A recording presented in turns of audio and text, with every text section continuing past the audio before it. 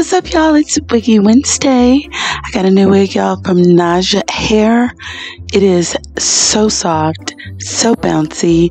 13x6 frontal, 24 inches. No funky weavy smell.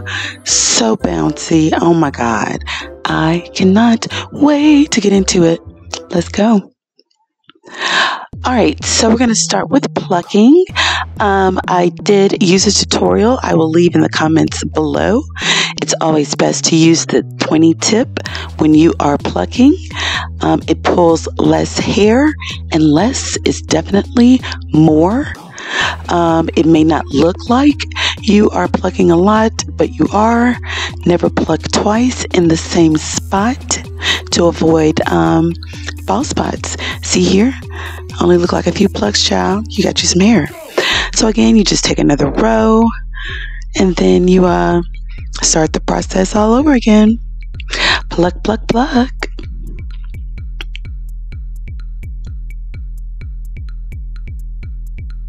All right, so this is the pluck side, then this is the unplucked side. Huge difference, much more natural on the pluck side. Here it is again, fully plucked all the way around.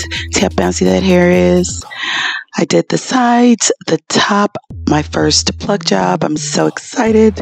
It came out really great. It's time to bleach, baby. So I used the purple kaleidoscope bleach for every scoop. It's 2 scoops of developer. I did do 2 cycles of bleaching on this wig since it's so much hair.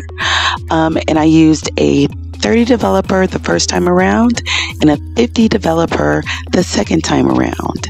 What I noticed with the higher developer is that it did lighten faster, much faster, and did get a higher lift. But I feel like I got the same effect from the 30. It just took longer. But doing both of them together gave me the lift that I was wanting. So I used the foils to look like I know what I was doing. No, I used the foils to add some dimension, higher levels in certain places where the foils are. They will get lighter longer than the rest of the hair, so there is dimension.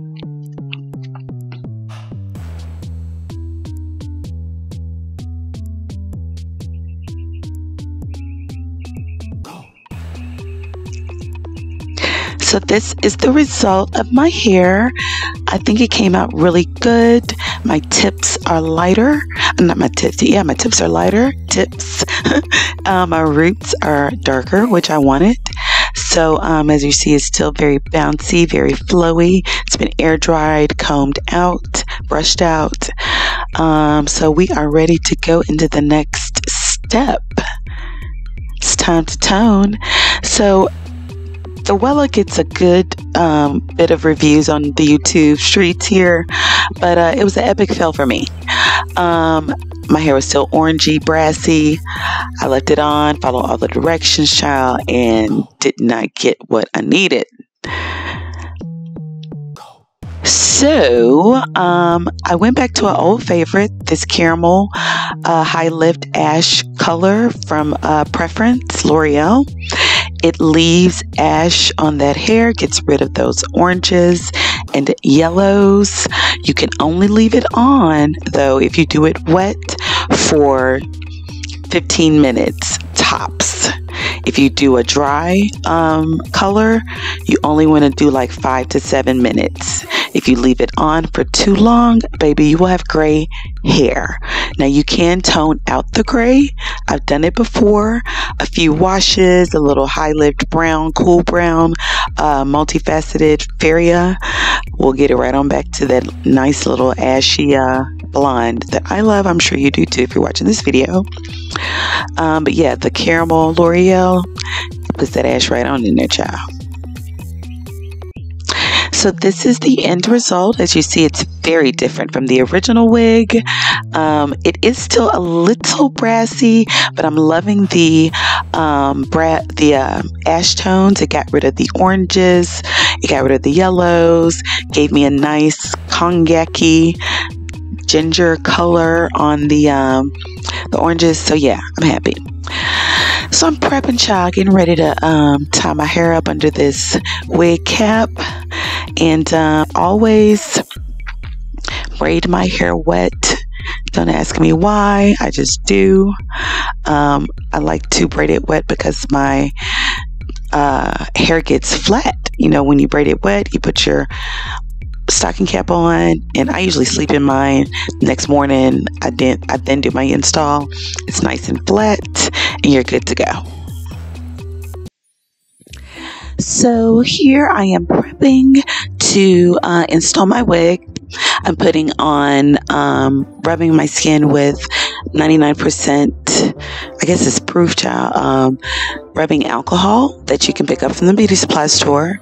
And it really gets all the grease off of your forehead and primes it for glue or tape, whichever you use. I usually use tape and glue at the ears, and then glue across the top. All right, so my expertise pretty much end here. If you use my coloring advice, you're going to get the result that you want. But baby, me putting this wig on has been a mess. So everything from this point is what not to do when you're installing. I've got some excellent tutorials below of some girls who know what they're doing. But if you can learn from my mistakes, child, I hope I blessed you. So we'll get into it. So as you see here, I have my glue on, and I am getting ready to put it on. Huge mistake number one. Baby, you see that white? You want to let the glue dry until it's clear. Don't be impatient like me. Don't put on a white coat, let it get halfway clear, put on another one, let it get halfway clear, child, and then just say, oh my God, I'm put it on. And you're going to go and get glue in your hair too. Hot as mess is what ensued after this, because first of all, I did not measure the wig when I put it on, like put it on before, to make sure it was tight enough on the front. And I got a peanut head, so the wig was too big. So of course some of the hair got into what was supposed to be on my forehead. A mess. So basically, I'm just trying to make the best of it. My baby's graduation is this weekend. I could not get an appointment with somebody to do it, so we're going to make it work. In all my videos that I've watched, the best fix, child, is what? Baby hair, which I'm finna get into. It saved my life. So mistake number 2, never cut your lace too close, and never cut it if it's not on your head, child. I made that mistake. Got a little happy because the coloring went so well. So excited about this hair. Cut it before I put it on my head, and it just contributed to the mess, child. But fortunately, the wig is too big, so I do have like a few pulls front that I can do before I lose too much in the front, to where I'll be wearing hats with the wig constantly because the hair is still so damn pie. But don't be like me, child. Cut it with it on your head. Moving on.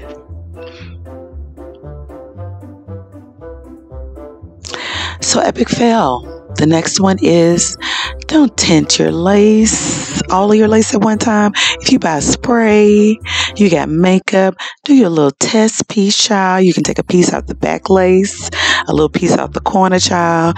I sprayed all this crap on this lace, and baby, there is no part of my body of the color of this lace, this tint, child. And Sheila J, hello, it was HD lace. No need to tint. You've done it before. You just got too happy. Child, I love some products. I'm in the beauty store just swiping the damn shelf, child. Picking up every goddamn thing. So note, if you buy some spray tint stuff, you get excited like me, test it first before you spray all your lace, because you'll be washing it like me and have to wait another day. So when all else fails, honey, baby hair, baby hair, baby hair. I'm gonna show y'all the end result here. I'm happy. I'm able to hide my faux pas, child, and I hope it helps you. At the end of the day, your confidence is going to shine through. And honey, you wear it like it's Slade, made in the shade, child, and give anybody trying to look at you crazy like, what? It's still cute. So yeah, it's nice and secure. I wrap it up every night. Any extra glue, I just take me a spray of hand sanitizer, spray it on there, it'll roll right on off, child. But after, of course, I've had it on 2 days now. It took me forever to do this video. It's gotten flatter as far as like the melt. So it's easy to camouflage the errors. But I basically French braided at night, put a scarf on, and call it a day. I hope this helped you, and I'll see y'all next time.